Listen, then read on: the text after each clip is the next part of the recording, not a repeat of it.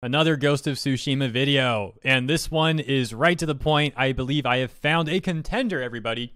A contender for the most triggered journalist talking about this wonderful game. Let's take a look. This gaming journalist, Dia, has been talking about Ghost of Tsushima since all the way back in 2017. This tweet is from November 3rd, 2017. You're missing plenty of context.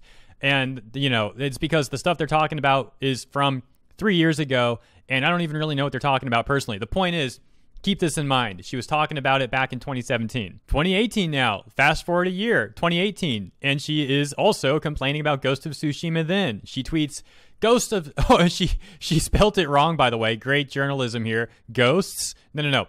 Ghost of Tsushima. There you go. You're welcome. So... she says, Ghosts of Tsushima could be the second coming. Sucker Punch can still eat my whole. And I redacted that word. It's disgusting. No one wants to even think about that part of you, let alone actually perform that action. Okay. And then she says, fact, Persona 5 and Final Fantasy FX have 100% more native actors than Infamous Second Son. You know what? I'm sorry. I got to talk about that some more. We can't move on just yet. She was talking about her behind if you didn't get the memo. Who writes like that? Who writes like that? You're a gaming journalist. Do you expect people to take you seriously? It doesn't help that you make tweets like this on top of the fact that gaming journalism is basically a joke in this day and age. I mean, this is just such an embarrassing look. What a terrible industry. A joke of an industry. Same gaming journalist also had this to say in 2019. Dude, she's so mad about Ghost of Tsushima. So upset. She says, we already have a game about white guy misunderstands samurai, thinks he's an expert. It's called Neo, and it's great.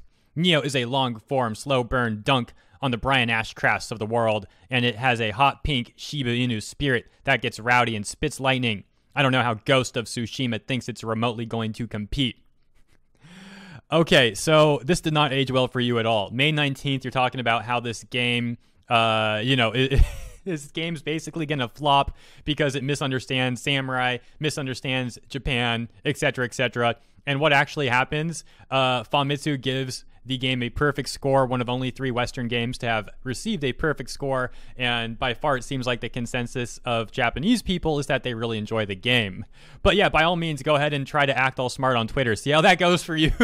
And hey, man, that's no shade at the game Neo, by the way. Moving on. So this gaming journalist has been upset with Ghost of Tsushima from apparently like 2017. She's been thinking about this game for years. And it all led up to this moment where she writes this hit piece against the game on some website the other day.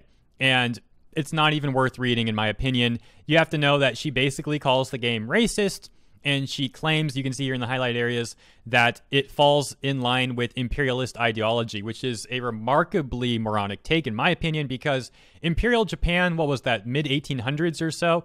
And the Ghost of Tsushima, the Mongol invasion of Japan, so to speak, was around the 1150s, I believe. Okay, I was slightly off with the time period for the Mongol invasion. That was more mid-1200s, not mid-1100s. And I guess specifically more so the latter part. Says it took place between 1274 and 1281. Anyways, that's the video. I hope you got a laugh. TLDR, gaming journalist has been mad for years about Ghost of Tsushima. Ghost of Tsushima is now doing exceptionally well, and she's probably more mad than ever. See you guys in the next segment in a few hours.